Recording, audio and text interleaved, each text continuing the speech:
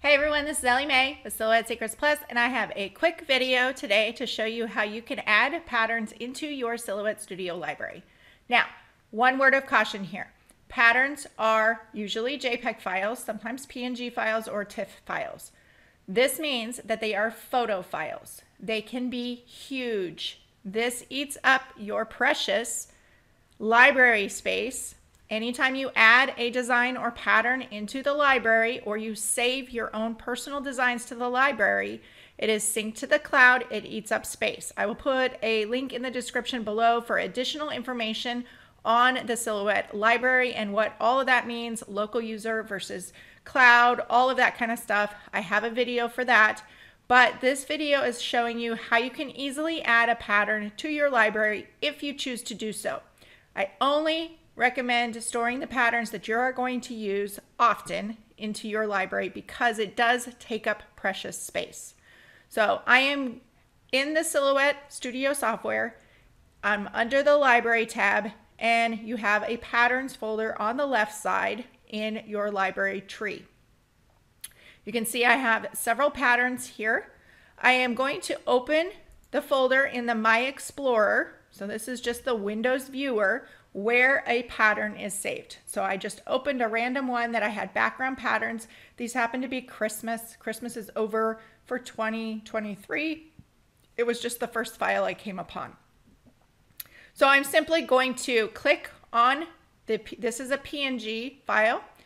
You can see that it is 1.49 MB.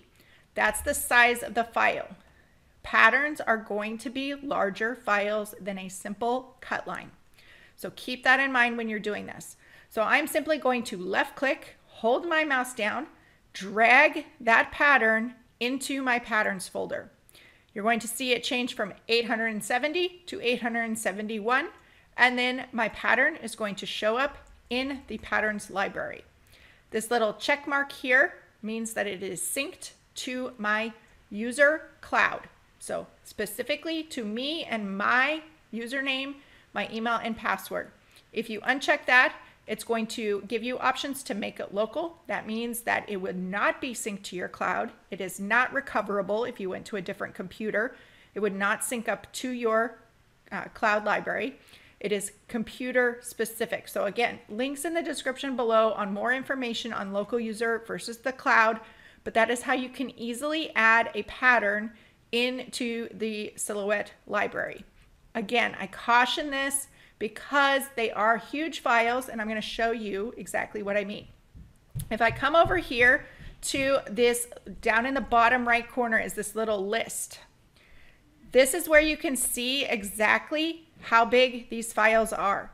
So all of these files, now Silhouette Design Store files do not count against your cloud storage. So if it's a pattern from the Silhouette Design Store that has been loaded, it is not counting against your cloud storage. But here you can see the size of these files. Now if I scroll down, let's take a look. So here it says general category. This is a printable pattern. Printable pattern will typically be something that, and you can see here the names of the designers, so the artist from the Silhouette Design Store.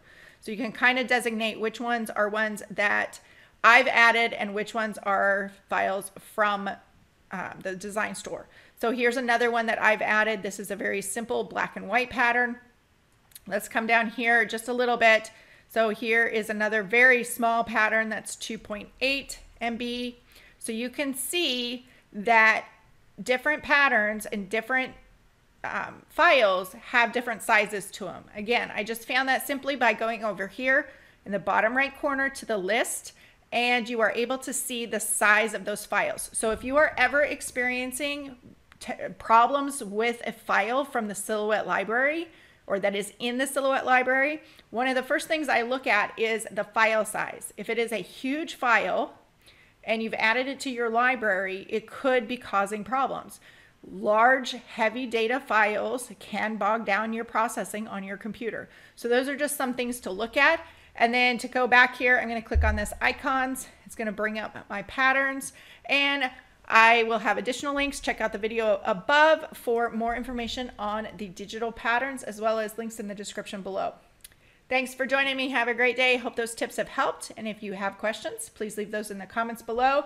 Make sure to like, subscribe, and click that bell for notifications.